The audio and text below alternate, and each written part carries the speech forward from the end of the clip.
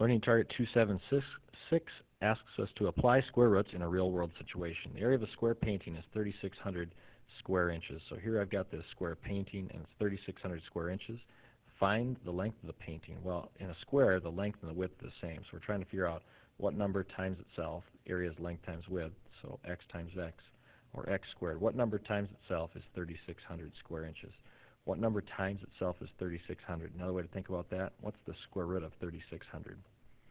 Well, you could break it down. Think of the square root of 36 as 6, and 2 zeros comes from 1. So x is going to equal, or the side length is going to equal 60 inches. And then number 50, you plan to use a square section of a park for a small outdoor concert. Section should have an area of 1,450 square feet. So again, with a square, side lengths are equal. Call it x. To find the area, you take length times width, or x times x is x squared. We want to know how can that equal 1,450.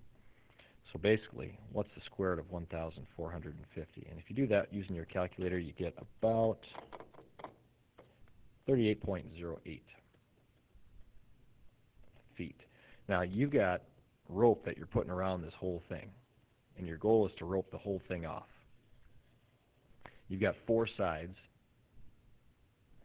that are x each, 4 sides that were 38.08 feet each. So if I times that by 4 sides, you get about 152.32 feet is all the way around your little square section.